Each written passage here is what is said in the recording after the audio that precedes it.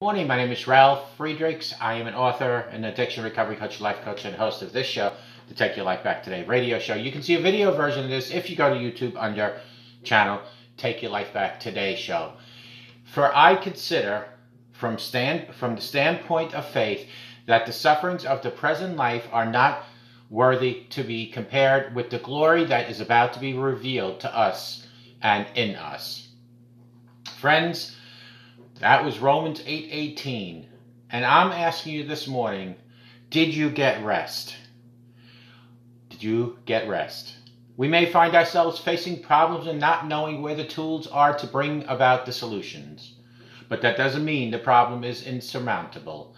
There is power in resolving in our hearts that God is good all of the time, and that His will for healing and wholeness does not change despite what we see in the natural. We can rest knowing that two things are guaranteed to us. First, in every situation in which we suffer loss by the devourer, all things work together for the good. And second, our God is a God of vengeance. The devil never has final say in anything because our God promises to take care of us.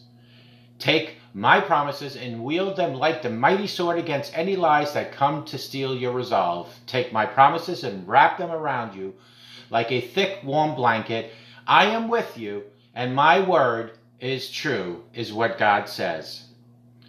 Rise and shine, and I hope you had rest. May God bless you. We'll talk to you tomorrow. Call me at 844-405-HELP. Together we can help each other take our lives back. Be good to yourselves and always be good to each other. Remember, a simple smile to anyone can help them change their day, change your life.